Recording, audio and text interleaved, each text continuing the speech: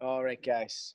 Um, Folks, I have two gentlemen here who are going to introduce themselves in a little second, but um, we are going to be doing a fitness expo now in the middle of November, and I wanted to get chatting to these guys just to kind of get a little bit of their background, where they started, and how they came about to have this idea of starting a fitness expo. So, Jason, you came on the call first, so I'll let you start if that's okay. Good, If thanks very much. you could introduce yourself and kind of give a little bit of a background on your health and fitness industry and your journey so far. So basically, I'm starting to do the sports mindset. So I guess it's kind of like a sports psychology, but it's using hypnosis and NLP. So I'm currently doing NLP now at the minute as well. So for me, I trained as a clinical hypnotherapist back in 2017, and I always had an interest in kind of helping people, but I also wanted to get more into the sports side with the athletes, like, and helping them achieve their goals. So for me, for the expo, I was kind of looking at seminars and stuff and that. So I kind of approached a few places around Donegal to see if there was like a platform where I could go and do a talk on this and kind of self-promote myself. And so it was funny because I was just chatting to Peter one Sunday about this, and he was saying that he would always love to have done something like this as well. So before we even knew it, the hotel was booked and we had people on board. So it had kind of just escalated before we had even thought about it, really. Like, and it just taken off from that time. And when was that first initial conversation? Was that 2 years ago? Was it like a year ago, or maybe 6 weeks ago? That was probably back in, what do we know, October, maybe July this year, June or July. So it did. From a quick I remember I was just actually on my way to Bundoran and was chatting to Peter on the phone about it, like, and I think maybe 2 days later the hotel was booked and it just took off from there. Like. No messing about, guys. That's probably the best way. Just get in and just take the necessary action. Yes. Peter, introduce yourself there, please, and give us a little bit of your background. Cheers. Basically, in the fitness industry now, best part of 12 years, kind of found the fitness side of things basically from football. Developed an interest in the gym, and it kind of got going from there for me, really. Just lifeguarding, gym instruction. I kept pursuing the qualifications then, and had a stint in America then for a couple of years with the soccer scholarship, and learned a lot out there regards PT and the rest of it, and then came back home and then tried to get things going here for myself. It kind of brought me up to kind of current times then. Working in Letterkenny now out of Rush Fitness there, Yes. PT and out of there, so find myself doing a bit more strength and conditioning. Yeah. Nice, man. What part of America and stuff were you in? I was in Chicago for 2 years there. I was with the university there, University of Robert Morris. And then from there, went out to San Francisco for a year then, working, doing personal training. Great experience, Very good, man. And since how long have you been back now in Letterkenny? How long have you been with back now, best part of 10 years now. We're nearly going on for I flew in, really. But I've been working in leisure in the hotel, and then 2 years now up at Rush Fitness. So having a great time there so far. It's going well. Excellent, buddy. That's so. What's the connection between yourself, Peter, and Jason? How did you come to meet each other? And you didn't meet him out in America, did you? No, I know Jason from back home. Obviously, I'm a Buncrana man, and I know Jason well through just like different circle of friends and that there, Yeah. But I know Jason this long time and always kept in good contact and all the rest, and kind of I was competing there a lot in jiu-jitsu, and I would have got the help from Jason with his sports psychology that he works in, and definitely found it helped a lot. So we kept in touch a lot more there, even in the past year, even just in regards to that, which was great, you know, and it helped me get some good results and jiu-jitsu and stuff as well, you know. What way did you find his methods or his mindset sort of work for you? Did he help? Just sort of in your own words, how did it sort of help you? Just give you a better outlook for when you compete, you know, just familiarizes you with the way you set yourself up for the day, you know. So just in a long way around, it kind of puts you at ease where you're familiar with things and nothing's really getting you too worked up or excited, just kind of calm where you can keep your thinking going, where you don't find yourself in too many minds on the day. You kind of keep things simple and just approach it from there. It's very easy to get caught up with things and let the head wander, which ultimately kind of beats people on the day, you know, with their chosen sport, basically, to be anything, you know. Yeah. And like how much, probably the two of you there could probably answer this, but how much is it down to kind of visualization of yourself in that position, and how much of it is like self-talk? You know, is there more than one area that you need to work on whenever you are in that position and trying to help your mindset? Like what works best for you, and what sort of areas are you sort of focusing on whenever you're...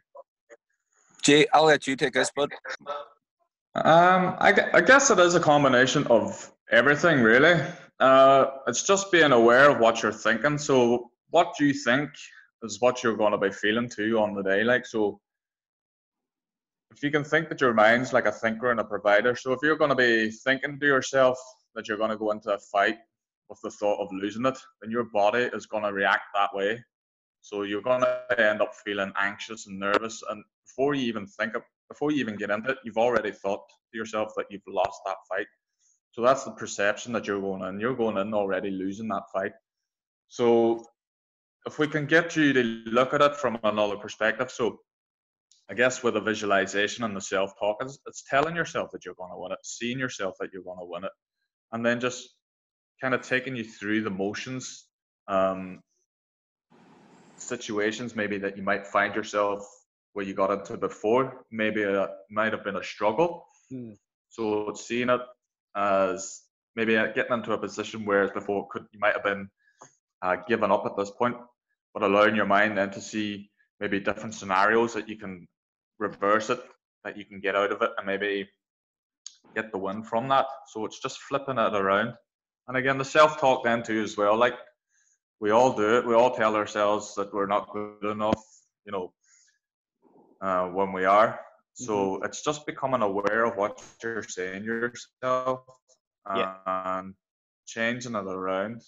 So I guess from Peter's point of view as well, like I know, as he said earlier on, it is your mind. Like you kind of beat yourself in your mind. So it's just getting yourself to kind of stay focused, giving yourself that good self-talk, and then just using some little anchor techniques too, just to kind of help you remain calm and stay focused as well before and during the fights, or golf or soccer or whatever your event or game may be at the time. Very good. How long have you been using these techniques, Peter? Working with Jason over a year now. Just so Jason's been kind of working with myself over a year, so got a couple of good results, you know, competitions, and I definitely took a lot from it. So definitely within the past years, it's kind of where it's kind of become good for me, you know. Yes. Using it, yeah. Have you been doing BJJ a lot longer than a year, and you've just sort of started using these techniques this last year? How long have you been? Yeah, I've been doing jiu-jitsu now going on 5 years. I would have done a bit of judo before that. So I think it was just 2013 that I've got into just martial arts in general. Right. But so time's flew in, loved it now. It's great. Two great sports. But in regards to sports psychology side of things, it'd be basically just over the last year. But you know, I think what it helps is kind of keeping you consistent in what you're doing. It gives you kind of like just a path to follow. Yeah. But no, we're very lucky there. We have a great coach there and a team, Torres and Derry, with Martin McLaughlin, you know, and it really is like arguably one of the best, if not the best, clubs in the country, like, you know, in regards to jiu-jitsu and MMA. Yeah, for sure. I know Marty, he's a very humble guy too, so he's lovely mannerism about him whenever you get to speak to him. So it'll be interesting to talk to him on the day, and he'll be also doing a demonstration. You know, will you be helping out with that, will you? I don't think so. I'm just recovering from a knee injury at the minute, so I don't think I'll have the green light in that. But I think Marty and Aaron Devlin on the day, I think they'll definitely do it justice. They have a serious skill set now. They're a couple of great martial arts. Aaron, he would do a bit of MMA as well, but Aaron's a high-level brown belt, and Marty's, I think, the first black belt in Derry, as far as I know, and he's really, really well thought of in jiu-jitsu circles as well, you know. I think he actually went to Brazil to get qualified in that, didn't he? He visited Brazil, yeah, but he's training a long time there with the head coach of Team Torres there, Yuri, Sebastian Torres, and they've been doing great work, like, you know, and they're training, like, initially as it started from very humble beginnings, and then it's really in recent years you've got a amazing club and facility there at Pennyburn, you know. Yes. No, that's very much so.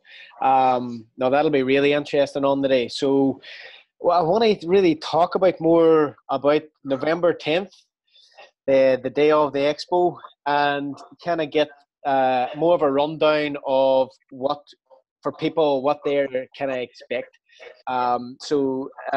Is there going to be stalls for people to kind of go round, and then with regards to the actual talking and meeting actual people like yourself and Marty, you know, what's sort of the structure for the day, and what will people expect? Yeah, so on the day we'll have things, everything ranging from nutrition, well-being, powerlifting. We've got Olympic lifting, even slightly different, and all things health and fitness, basically orientated on the day.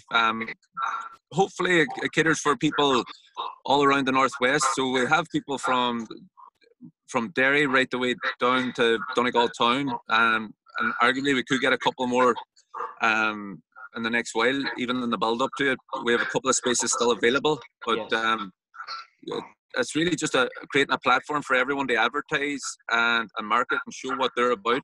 That happens to be in the health and fitness industry. So as say for the average person just walking in, they can see everything and anything from yoga to martial arts to powerlifting. So it's just a great kind of all-round setup for the health and fitness industry, you know.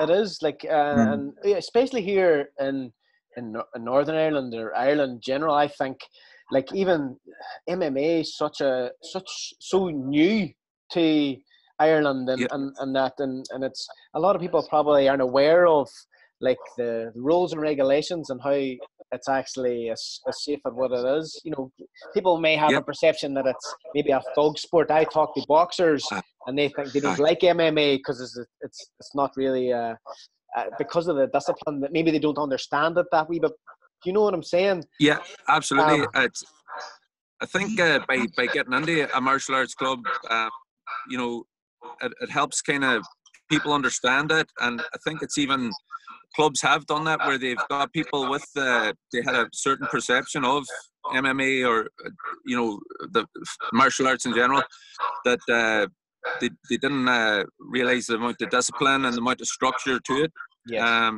So it definitely helps. I think it helps change people's perceptions, you know. And the more people look into it, I think the more people will find that, you know, that it's great. And it's very disciplined. You have to be very calculated a lot of the time, you know. It's trying to update the hardware basically without damaging the software, as John Kavanagh says.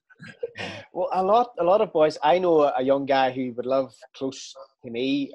He would do boxing and MMA. Now, because he does that, his mindset's different. He wouldn't be actually going out looking for a fight at the weekend, or he No, doesn't really prove anything surely. in that sense. Exactly. So Yeah. people think if you're doing jiu-jitsu or you're doing MMA or kickboxing, K1, whatever it is, that they're maybe going out at the weekend and looking for a fight, but it's not like that at all. I think their mindset,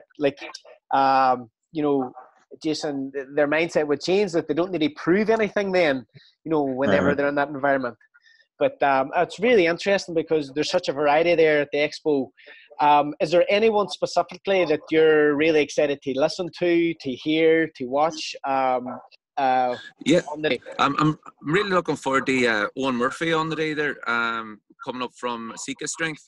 Owen and Dara, they do a great podcast like yourself, and they're coming up from down the country, and they're really going to show like Olympic lifting and strength and conditioning at a high level. I think a lot of time too, people say like a picture paints 1,000 words, but it definitely will be the case with these guys. When you see Olympic lifting, it's very impressive to see in person. Yes. And I think it'll be a great spectacle for people coming on the day, Brilliant. Jason, is anyone you're sort of excited to see and learn more about? I'm a little bit, well, just everything in general. Like, I mean, the whole concept of the thing too as well is just because it is for the general public. And it's not just MMA or powerlifting. Like we want to bring together everything that is available out there, because I don't think a lot of people actually realize what the Northwest has to offer, like from the likes of sailing clubs, kayaking, abseiling. There's all these different aspects that's maybe not, like, I wasn't even aware of until we started getting into this. Yeah. So even just, we have a lady there she's a wellness coach. She'll be doing a talk, Sharon Doherty. So even just for the general public, just to come in and be aware of maybe the nutrition and the wellness side, and just the whole aspect, and just bringing everything together so that people can kind of leave them with a better knowledge or a better understanding of their own personal well-being. Yes. What's available out there and what they might want to get into as well. So for me, I think it's just an all-rounder. Brilliant, man. No, it's a really good idea. You don't know of any other expos that are close by, or is this the first one in Donegal, or what's? This is the first I'm aware of anyhow. So anybody that we've kind of approached or talked about just think it's like the concept it's a great concept. So hopefully people will come and they'll benefit from it, and maybe we can grow year on year on this. Good. Hopefully we will be able to do so. I think it's a great idea, and as I say, it's just promoting the whole health and well-being and letting people know what's out there. Have you anything to add that you want to say to people out there, or about the Expo, or? Definitely, like from young people right up to adults that might be looking to get into a certain aspect of, or even curious about a certain aspect of training and fitness, even things that they might want to change, possibly get into a better run with things with their diet. Any kind of questions that they might have in their head, I think they'll definitely help find answers for it at the Expo. So coming in on the day, like I think hopefully people will walk out with something that they didn't really have going into it, basically. Some type of game plan to go out of with their kind of the questions that they had. Yes.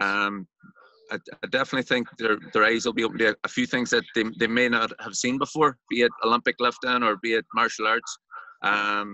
So hopefully someone that goes in, especially younger people that might be looking for a path in the fitness industry or seeking a career in it, that they might be able to go, you know what, I seen that there one time when I was younger, and it really helped me and motivate me in that path in fitness, or it might be something as simple as that there on the day that can really spark an interest in something, so that'd be what I'd be hopeful for.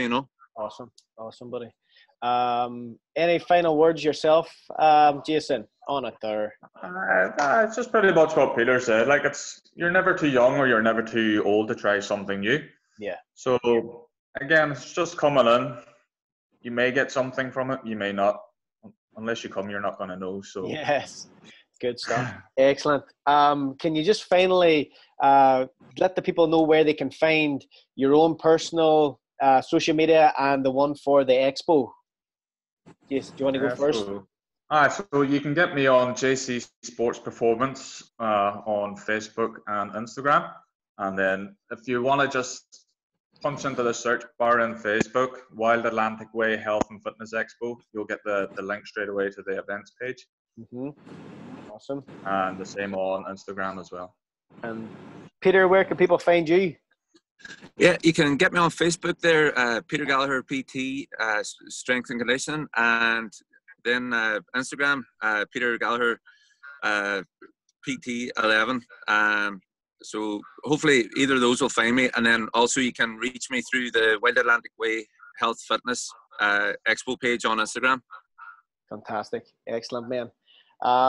Looking forward to it, and I'll see you bright and early on the 10th of November. Brilliant, Shimmy. Excellent. Thanks a million. Looking forward to it. Hey. Cheers, buddy. Right, well, have the coffee ready. Yeah, bro. Good stuff.